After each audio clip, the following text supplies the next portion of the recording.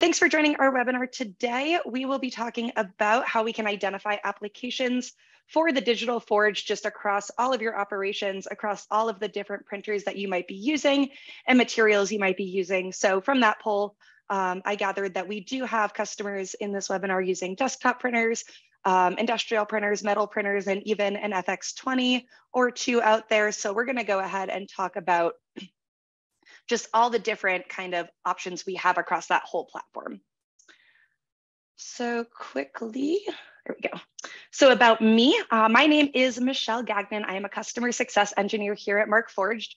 And I first started here with Markforged back in 2016, just after we launched the Mark II, just before we launched Onyx, when tough nylon was our primary material. So I've been around for a little bit here, and I've had the pleasure to learn and grow alongside our technology as it's matured over the years. So my passion at this point now really does lie in enabling our customer base to fully integrate the Digital Forge into whatever you are doing, and to be able to bring those parts and that manufacturing to your point of need.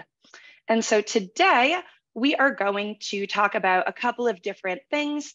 So over the next half hour or so, we will look at the suite of materials that we do have available to the Markforged users. That's how I chose to break this kind of big topic up, is by material. And that way we can kind of hit on something for everyone.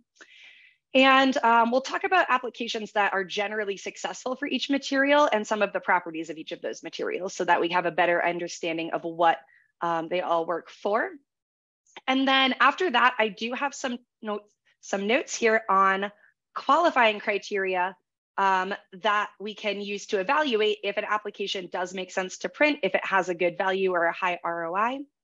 And then finally, I do actually have a real life example here from one of our customers of their manufacturing floor, and we can identify some application opportunities in that floor together. So that is the plan. And to start off, on the wrong screen here. There we go.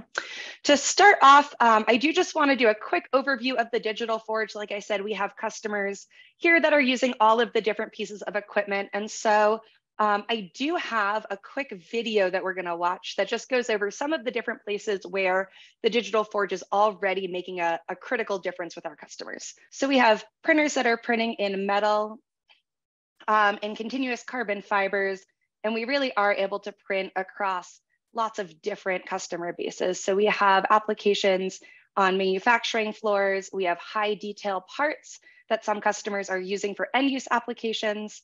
And we're able to bring all of that into the Eiger software and kind of quickly, easily press print and create these parts. So we have some big names. We have some high impact names, some really smart names. That's what they say in the video there. And we're bringing all of that to the point of need with the Digital Forge. And we'll go ahead and we'll pause that. So we're going to jump into some of our common applications today. And as we do get going throughout the kind of the bulk of this presentation, if y'all do have any questions about anything that we go over, feel free to use the Q&A tool provided in Zoom and drop those questions in. We will do our best to answer them before we're done here today. And if we don't get to answer them, then we will send out those answers after the end of the webinar.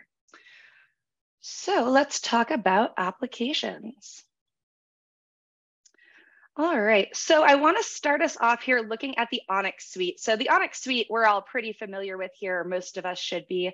And so we do have kind of the three different flavors of Onyx. So Onyx itself, or classic Onyx, Onyx FR or FRA, and Onyx ESD. So we'll talk about each of those. But with our original classic Onyx, we are looking at that as our general use plastic on the Markforged composite machines. So here we have a whole host of applications. We can be doing durable tools, custom brackets, production parts in small batches, and we'll talk about batch size a little bit later. Functional prototypes even. I do have a customer example that we can look at later that has some functional prototypes that turned into end use parts because the prototypes were so functional. So that's pretty neat. So with Onyx, we're generally seeing very reliable prints. We're getting pretty good accuracy, and we're getting very good surface finish with our Onyx. And then also in general, because we are using that nylon 6 base, our Onyx is generally very good as far as chemical resistance goes. And then with our Onyx, our biggest concern overall that impacts part performance or print performance is going to be humidity. So when that Onyx is exposed to a high humidity environment, or something where, maybe we're submerging those parts in water, exposing them into a water-based coolant, something like that, we may see those parts deform. And so there's different ways we can work with that, but it's something we want to know when we consider working with Onyx, is just kind of how that part is going to be used, what its environment is going to be in, and just making sure that that kind of compares against the material data sheet. And so with that, we're able to print kind of everything we see here. Whoops. So durable and strong tools, brackets and fixtures, like we said, low volume production parts. And there's kind of that point, right, where we have a quantity of parts that make sense to 3D print, and then we have a quantity of parts that doesn't. And then again, functional prototypes. So bouncing over to Onyx FR. So FR or FRA, kind of the same thing. The FRA does give us material traceability. So if you're in that aerospace industry or somewhere where we need that, really rigid material traceability, that's what the FRA specifically is going to give us. And that is going to be a flame retardant Onyx. So it's designed for use in applications where our parts have to be non-flammable.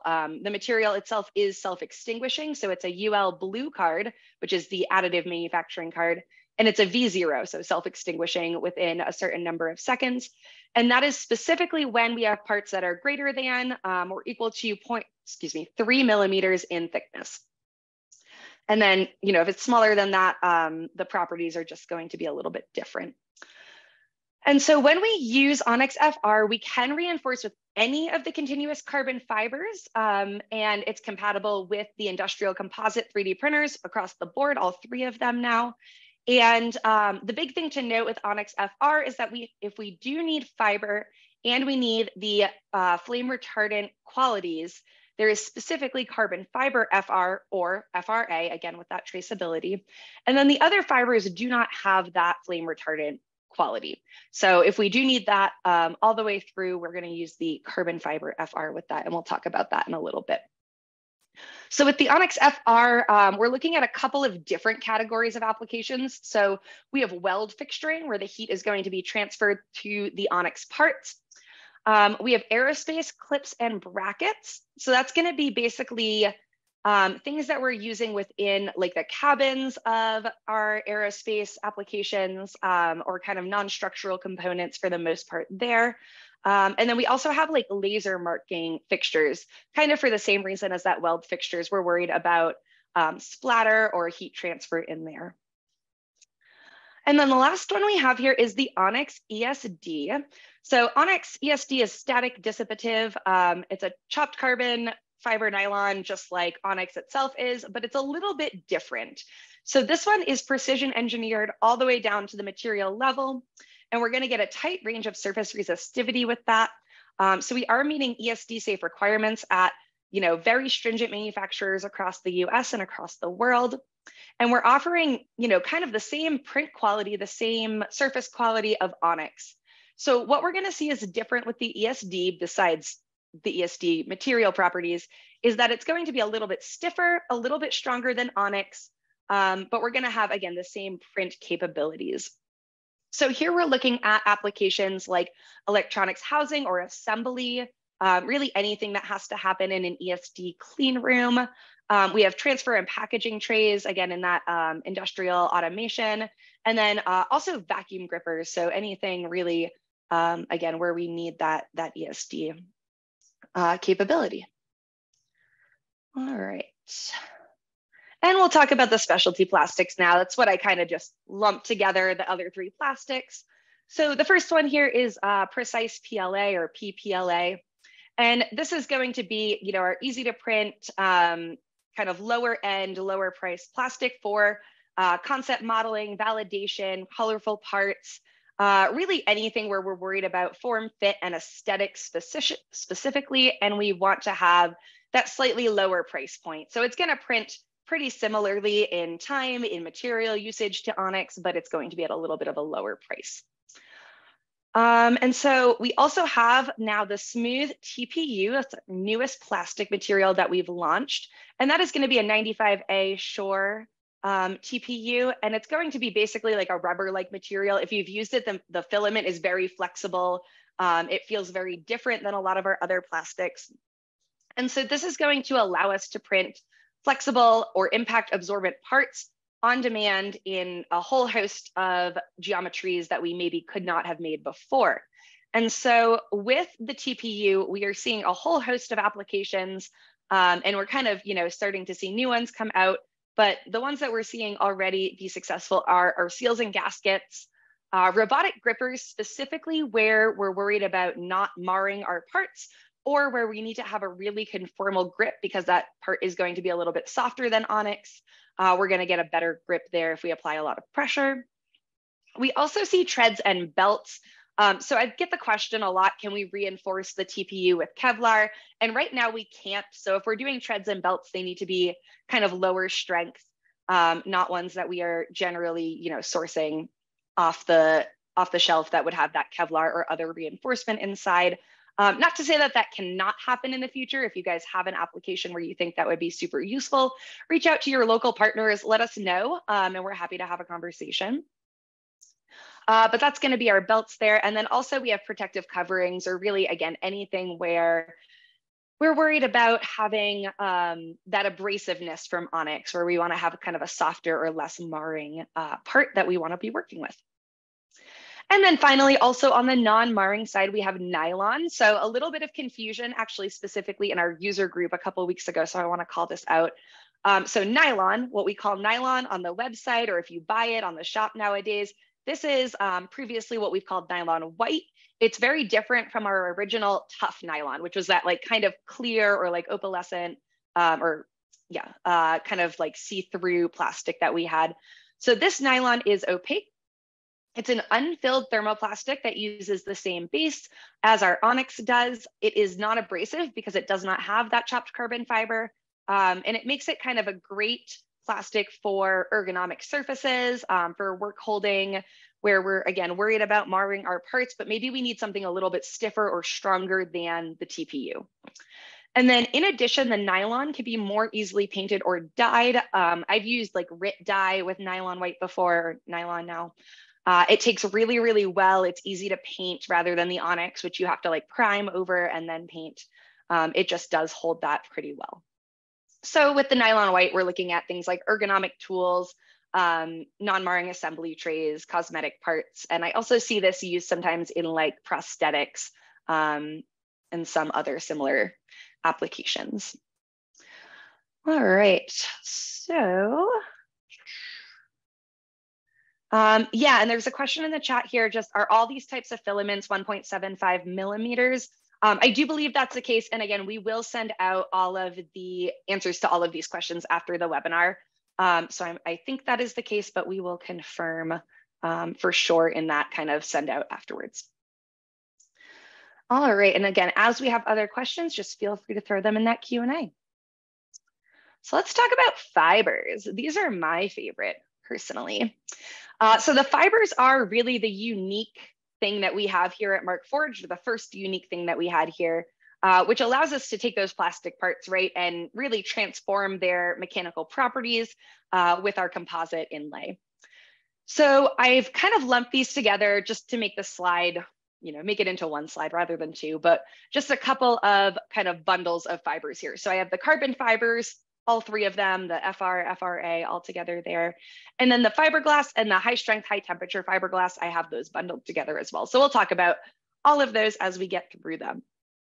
So first, carbon fiber, kind of our flagship material here at Markforged. It's our unique ultra high strength continuous fiber. So when we lay carbon fiber into a composite based material like onyx, so I'm gonna say that a couple of times through, basically I mean any of the materials that are compatible with the fibers here, right? So when we lay that into a composite-based material like onyx, we're gonna get parts that can be as strong as 6061 aluminum. They're gonna be extremely strong and stiff, while they're also going to be lighter than that aluminum. And then within that carbon fiber, or within those parts, we can lay carbon fiber down in a bunch of different geometries so we can try to isolate where that strength is and generally, try to optimize that part for its strength, its weight, its cost, all of those different things. And then with the carbon fiber FR, we talked about that before, but again, that is the flame retardant version of the carbon fiber. So if we do need a truly flame retardant part all the way through, we will be using that FR, or again, if we need traceability, the FRA.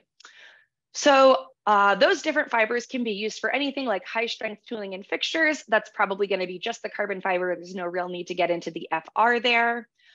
Brackets and mounts, depending on what kinds of brackets and mounts, that could be carbon fiber or the FR. And then aerospace cabin components, again, getting into that flame retardant carbon fiber option.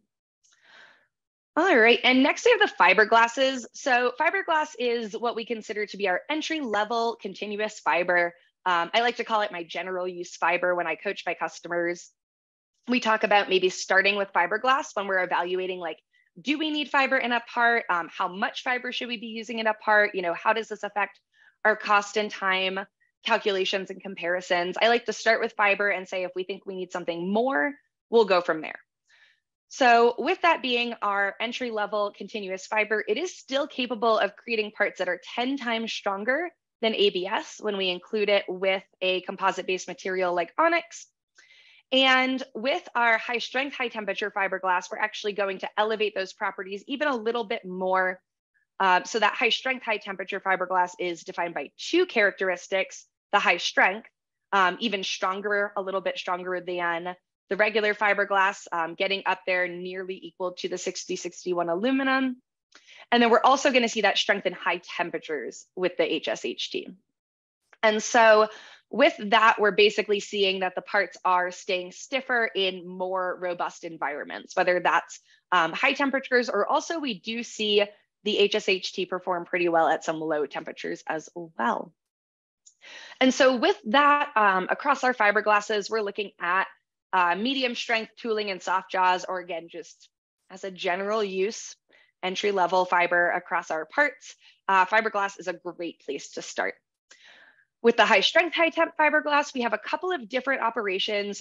We have polymer molds, or like thermoset composite molds, anything like that, or even like reflow fixtures for overmolding like wires and other components. All of those can work depending on the batch, the temperature that we're using, what pressure they need to be subjected to, and using the fiber in specific places can absolutely help there. Now, we can also use the high strength, high temperature fiberglass compared with onyx, or especially like maybe onyx FR, as a prototype injection mold tool. And that's going to be for very low runs. A lot of the time I'm seeing my customers say, single digits or tens of runs before they're starting to see degradation of that part. But for a prototype, it does seem to work pretty well for some applications. All right, and the next one here we have is our Kevlar. So this is going to be a specialized carbon fiber. This is a non-ballistic carbon fiber, or excuse me, a non-ballistic fiber. So specifically, like not the carbon, or not the Kevlar that you would usually see in like a bulletproof vest, but similar. It does absorb energy. It's extremely tough. And when we use that with a composite-based material like onyx, we're going to get impact-resistant parts that are generally like nearly immune to a catastrophic failure or a fracture. So where our carbon fiber and our fiberglass will eventually break when they are overloaded, Kevlar tends to retain that plasticity a little bit more and just kind of returns to its shape. And so with these, we're generally seeing Kevlar used in robotic grippers, high wear applications, and that's both because the Kevlar is, it has decently good wear properties, but also because it's a very bright color. And if the onyx shell wears down enough that you can start to see the Kevlar, usually that means it's time to replace that tool. So I see customers using it both ways. And then any high impact application. So on the slide here, the clip that I have is from our GIF of one of our application engineers just hitting that part with a hammer over and over again. It doesn't break, it just kind of bounces around. And those are the fibers. Let's check the chat. I see a couple questions in here. All right. Yeah, so I see two kind of longer questions in here. We will either come back to those at the end or we will answer those after the webinar. All right, let's talk about metals. So here I've got the steel matrix materials, and then I have the specialty metal materials coming up next. And I do call them matrix just to keep that in line with our plastic matrix compared to our fibers and our composites. Just know that that just means our steel-based materials, right? So we'll start here with the 17-4 stainless. So that is our multi-purpose steel. It's just generally used for industrial applications. So it is heat treatable to 36 HRC, and it does have about 95% of the wrought strength of a cast 17-4. So when we use the 17-4 pH stainless, we're able to print high strength, robust metal parts across a bunch of different applications here. So we have end of arm tooling is one that my customers are using. Lightweight brackets, we're able to take advantage of that infill within those parts and make something that is almost as strong as wrought, but a whole bunch lighter. And then we also have just general high wear tooling, anything where our composite tools might be wearing down. Steel is a pretty good, or the 17-4 pH stainless is a good step up. So stepping over to the H13 tool steel. So this is going to be just a little bit of a harder material. So it has better material properties at high temperatures, and it's very versatile for us to work with, for our customers to work with. So H13 can be heat treated up to 45 HRC. It has an ultimate tensile strength of 1500 MPa, and our customers are using it for all kinds of things like tool bodies. We also have brazing fixtures, which we'll see here in another one of our other metals as well in just a minute. But we have that, and then we have anything where our hardness or heat resistance is required up to a point. If we need higher heat resistance, we'll talk about Inconel in a minute, but that's going to be kind of a general use, high heat, high hardness metal. And so I do have a couple of notes here. So we have cutting tool bodies where we need the actual, custom tool. Sometimes we will use inserts for the actual cutting edge because the H13 might not be strong enough or hard enough for that, but the bodies are usually good to make in the H13. We do have the brazing fixtures. And then I have a note here about plastic injection molding tooling and prototypes. So here I want to be really clear about injection molding tooling. So we do have some customers who are trying this out. They're we're seeing various levels of success here with the injection molding tooling. But the big thing that we're seeing is the infill in our parts, which is the standard setting, is going to hold heat a bit more than a traditional solid filled part. And so with these printed injection mold tools, we really want to consider cooling, whether that's within the part, whether that's between cycles, or just with the material in there. However we want to do that. We can also print the part solid, so we can have a more similar cycle time to that original cast or however we were making that part before. And so the last one that we have here is copper. So our copper is going to conduct heat and electricity better than our traditional metals. And then specifically, Markforged copper is a pure copper. So we're going to see better conductivity characteristics than any kind of alloy copper that we'd see on a DMLS machine. And so here we're seeing our customers start to use copper in more complex geometries where normally conventional fabrication would be really labor intensive, expensive, just difficult to do. The Markforged copper prints a little bit more easily and can be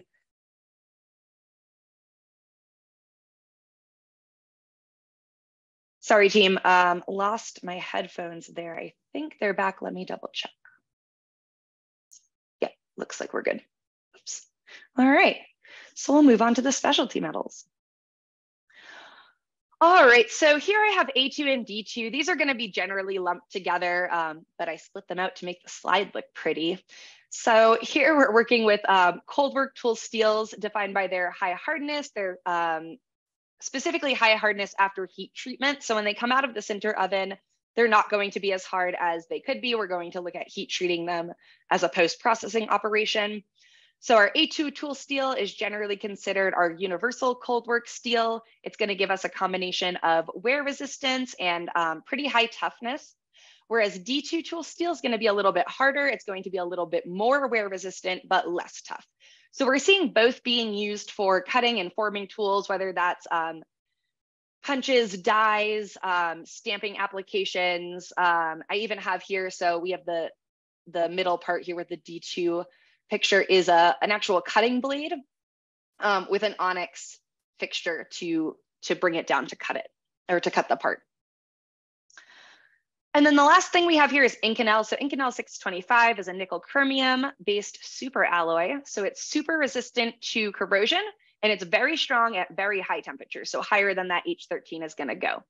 So this allows us to create functional prototypes for high heat and highly corrosive environments, or we can create tools and end use parts that can be used in those environments. So here in the picture, we do have a crucible where we're holding a specific component in place while it is put through this application that we can see here with the flames. And so here we're seeing Inconel 625. It's going to meet chemical requirements of ASTM B443, and it's going to maintain an ultimate tensile strength of 500 megapascals at 600 degrees Celsius. All right, and before we jump into the next thing, just a couple of quick questions in the chat. Quick question here. So the steel materials, what printer do we need? So that is going to be the Metal X system. I have a question in here for what is the maximum temperature, but I don't know which material we're asking for. So feel free to throw that question back in there. And then I see some other questions here that I think we'll get to at the end. Okay, awesome. So I did have another video here. Given that our volume sharing is not working, we'll just go ahead and skip that, but we can link this out to you guys at the end. Just some different ways that our company or our customer Siemens is using some Markforged technology across both the metal and composite spaces. There we go. All right, so we'll change gears a little bit here and we'll talk about some criteria we can consider when we qualify our applications. So basically here we're considering, I have all these applications, I have all these ideas now, but which ones are going to be highest value to me? Which ones are actually going to make a difference in my overall, day-to-day operations? So here we'll talk about some different categories of criteria that we can consider. And I've broken it out again by plastics, fibers, and metals, but just give me 1 second here.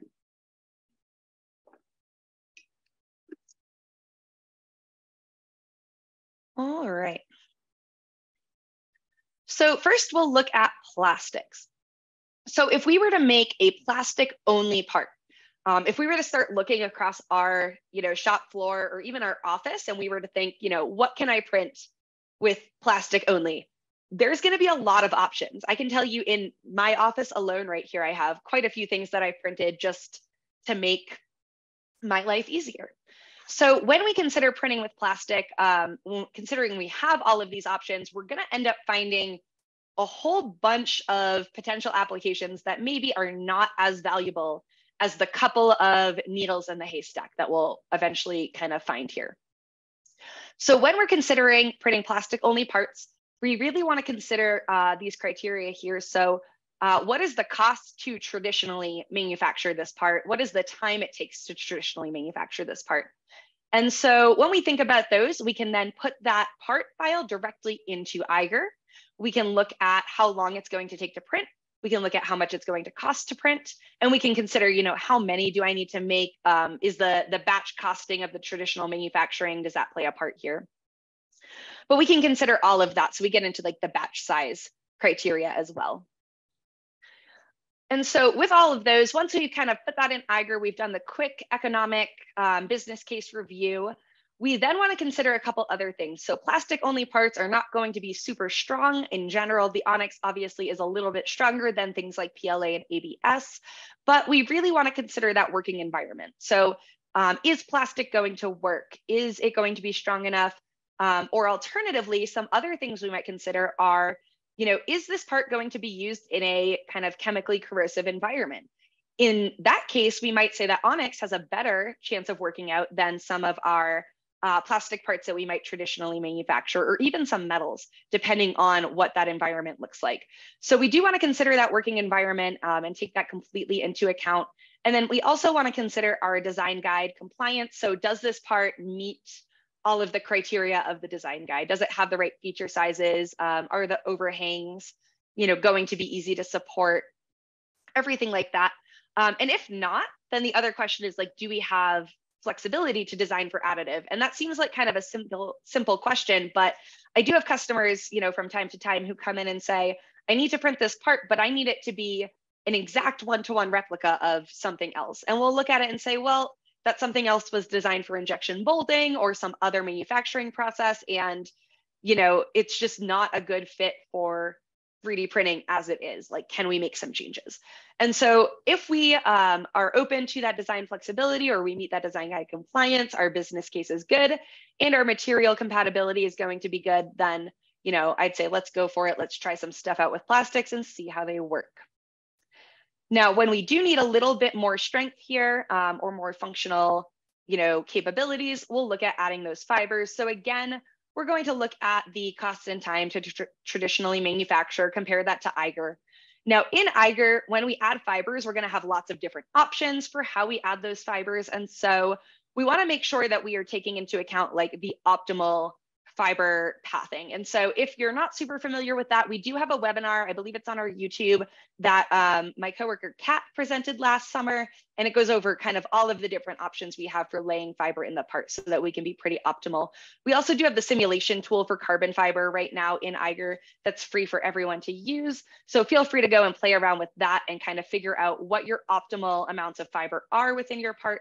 And then we'll take that information and we'll compare it to that traditional manufacturing.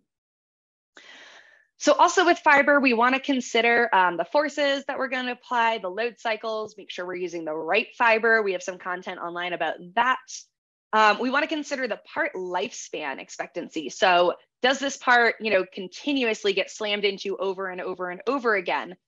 If so, is carbon fiber maybe not the best option if we want this part to last, especially given that carbon fiber is a little bit more expensive than everything else, right? So we want to consider all of those kind of functional requirements, and then also our weight requirements. So when we add fiber to a part that was plastic only before, it's going to add some amount of weight, especially when we're adding like a lot of fiberglass, for example.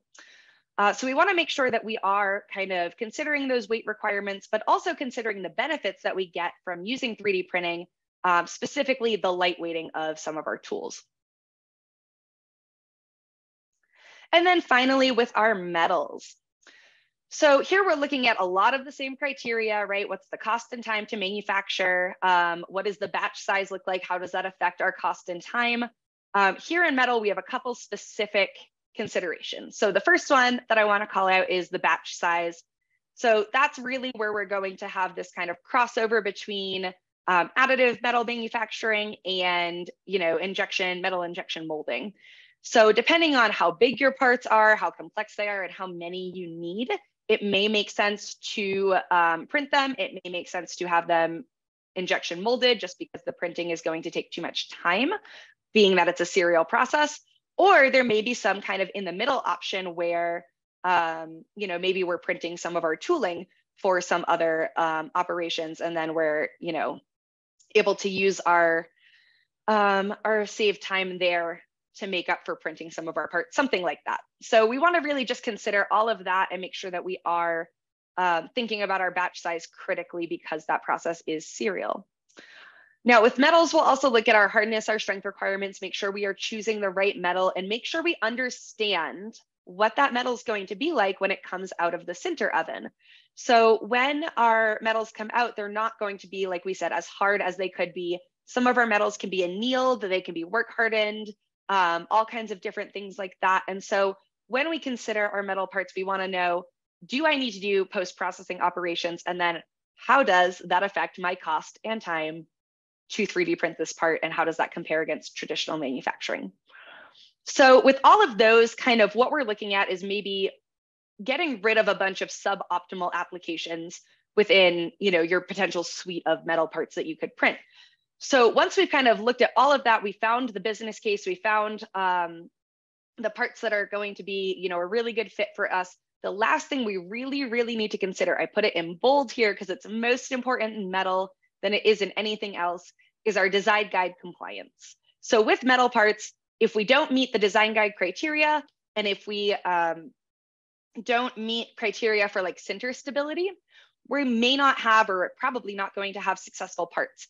And this is kind of everything from feature size to aspect ratios. We even have notes in there about how long your part should be kind of on the hot print bed, or how long of a print is like the maximum. So it's 5 days. If you have a part that takes longer than 5 days to print, we're going to start to see kind of less good qualities and characteristics coming out of the sinter oven, depending on how long it sits. We're going to see, you know, worse and worse characteristics. And then with that also, if we don't have that design guide compliance or that flexibility, we need to be really, really honed in, going back to our costs and our time to manufacture and our post-processing.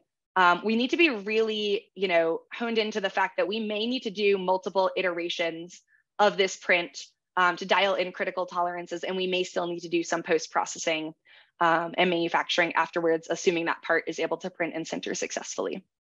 So again, with metal, just some more characteristics to consider there. If you all are looking at a metal application and you're not sure if it's going to be a good fit, go ahead and reach out to your local partners and just send them an email and ask. If they, you know, if they know, they'll be able to answer you. If not, they will engage the customer success team, which is me and Kat, and we will do kind of a full review of, of your part, the application, the design, and we'll let you know kind of what we think. So I have a couple of different customers I'm doing that with right now. So feel free to reach out to your partners and we can give you some guidance.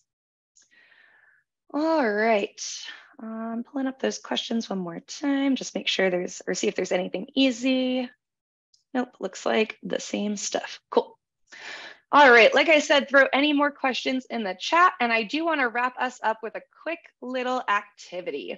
So here I have a shop floor. It's a manufacturing environment from one of our customers. So I want to call our attention to two parts of this. The first one is the robotic cell right in the front. So this is a manufacturing cell, automated manufacturing, where we have a robotic arm that is picking up pieces of sheet metal that have been cut out or stamped, and then it's going to bring it over to a press. That's the green kind of plate on the left here.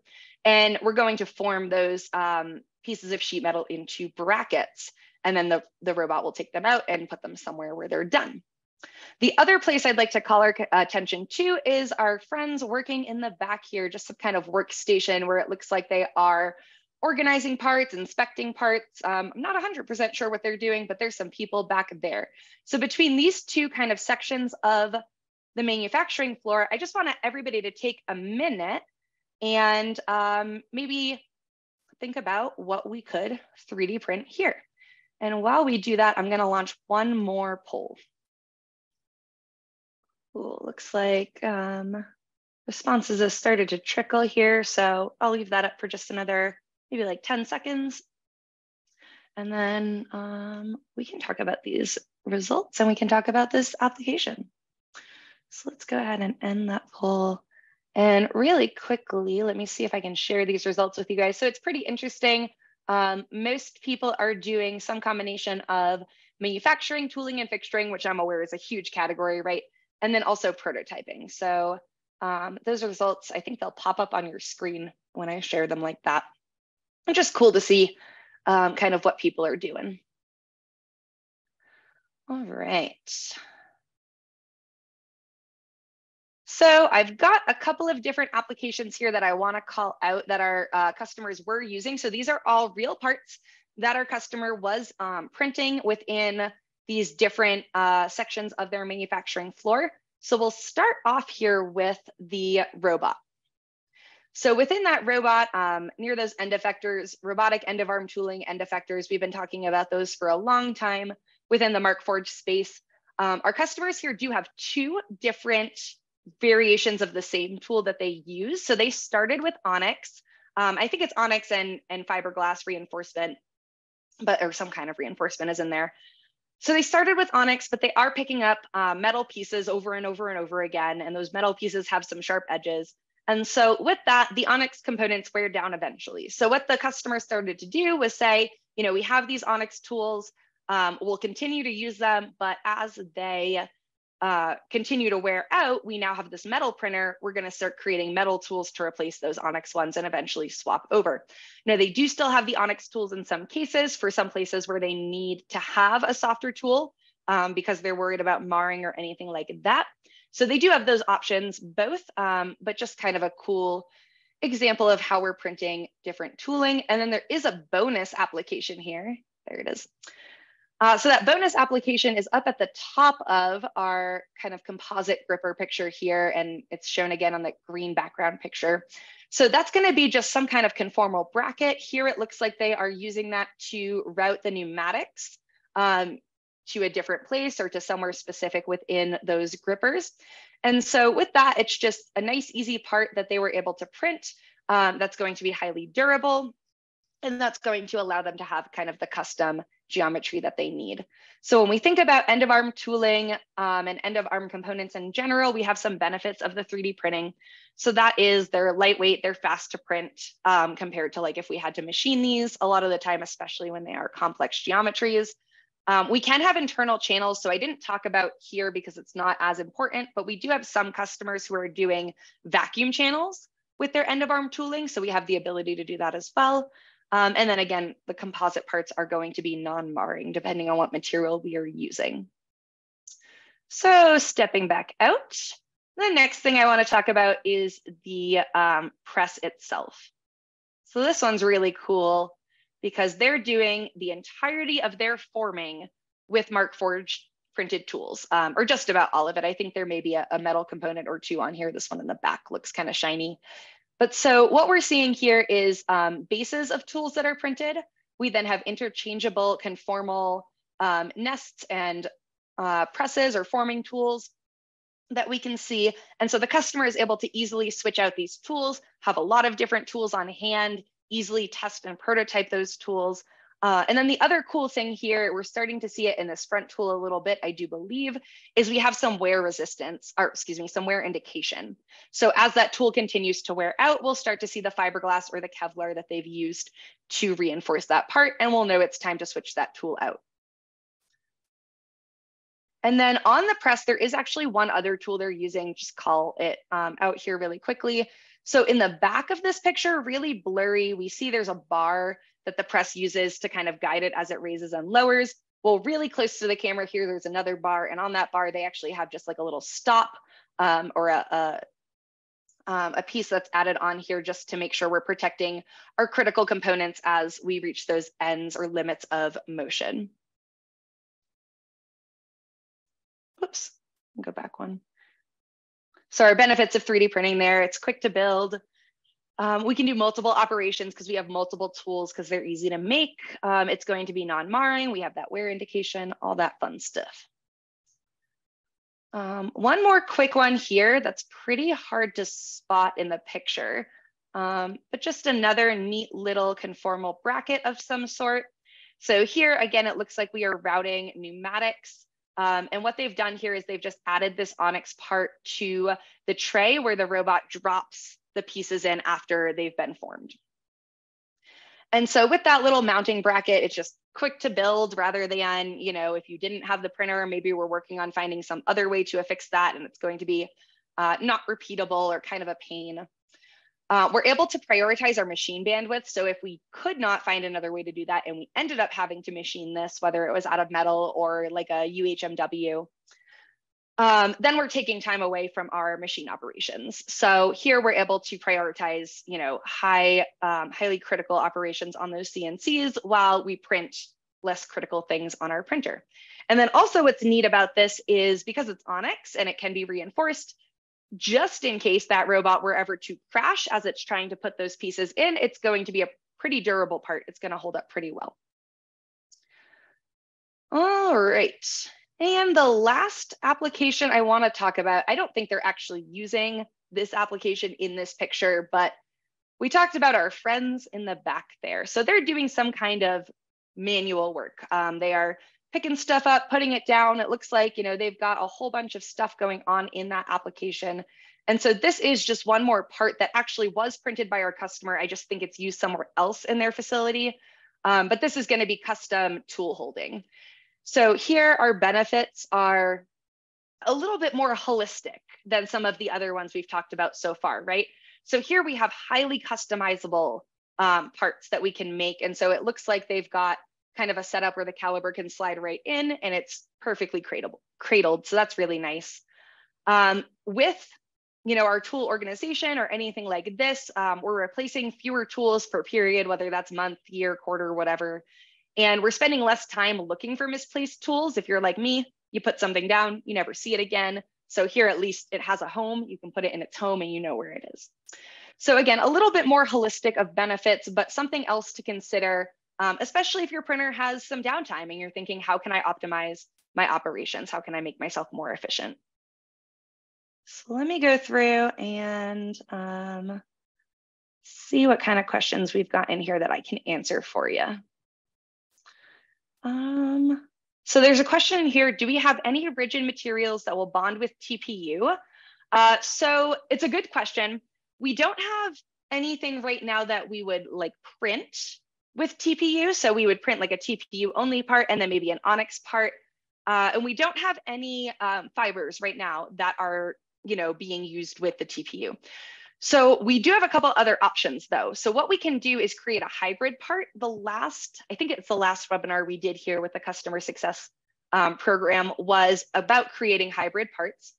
And there we focused a lot more on like composites and metals, but here we could absolutely do, an Onyx and carbon fiber body of a part with just like a printed TPU contact surface. So we have some options there.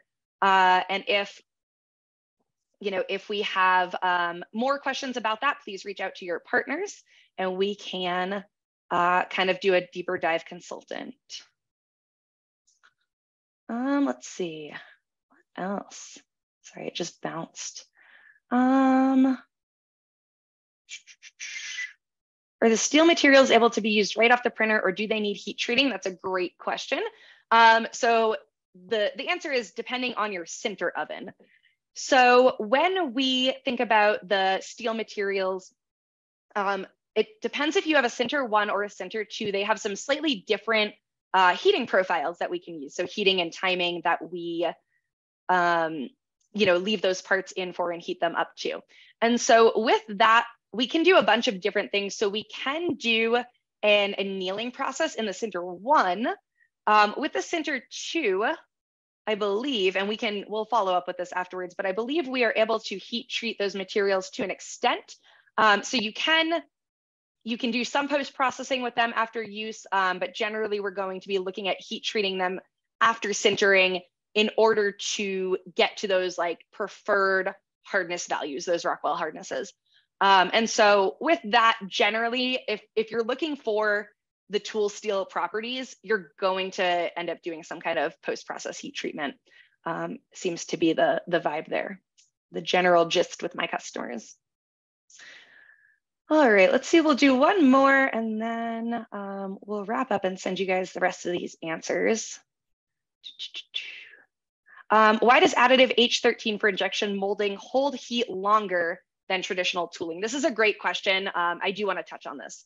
So specifically, we can work with you guys to figure out the different sciences or the different heat that's being held in your specific parts. I don't have that scientific breakdown. I just know that that's what's been observed with our customers, is that the air within the infill and the infill itself is holding that heat a little bit longer. Whether that's because it's heating up and it can't cool up through the metal, maybe, I'm not 100% sure, but we are seeing across the board with our customers who have tried doing tooling that the infill does hold the heat longer. So with that, the solutions that we've seen be successful with our customers, which is what I recommended earlier, is again to add cooling through your part or to print it solid, or to adjust your cycle times so that there is time for that part to cool in between cycles and shots of material. All right. Cool.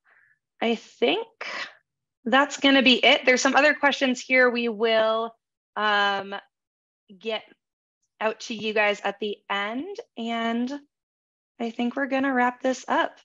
I don't know. Kat, is this how we usually end things?